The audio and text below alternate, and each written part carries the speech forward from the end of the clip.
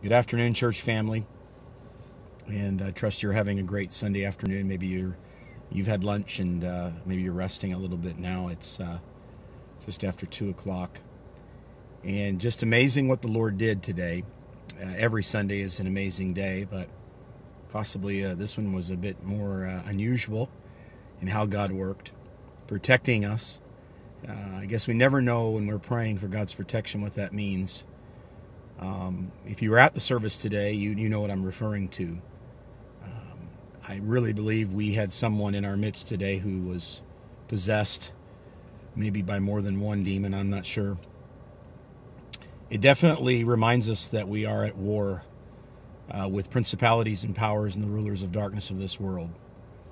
And a lot of things that just went on today that could have distracted us, could have discouraged us. But I want you to know that God's word still changes lives. And we had a young man saved just about an hour ago in my office. He raised his hand during the invitation.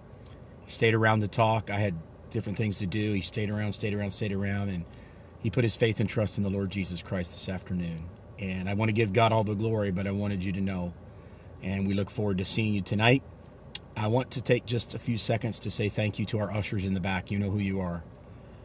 You men today were used of the Lord in a mighty way, in a very delicate situation.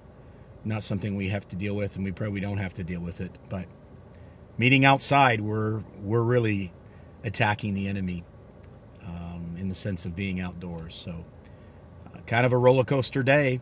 Thankfully, the ice cream was a little bit frozen, and I hope you're having a bit of a rest now. Looking forward to gathering together tonight in just a couple hours. God bless you. Love you all.